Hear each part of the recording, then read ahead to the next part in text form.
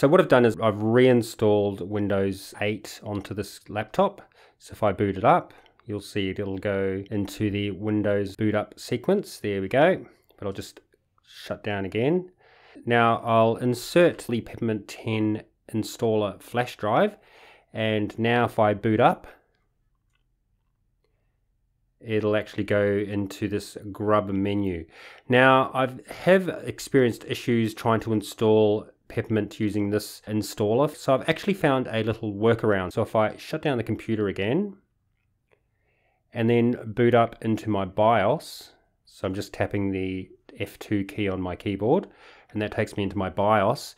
Now if I go over to the boot menu and I go down to the boot option 1, and we can see that there is only the UEFI flash drive available in the boot menu. Now the workaround that somehow seems to work, I don't know why, is that I'll just go back to advanced, and then I'll go down to the SATA configuration. So that's the configuration for the hard drive. And if I just click enter and then enter again. So what I do is I change it to AHCI and then save and exit.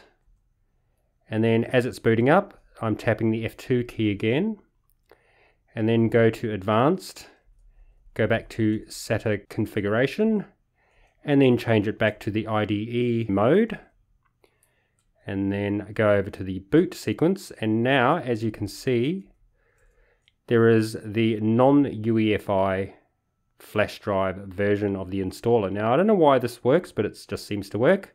So if I select that as the first boot option and then save and exit, and now it should actually boot into this menu. Now I found that if I install from this menu, it seems to work. So that's the little workaround. Hopefully that will help you World Anime number 1.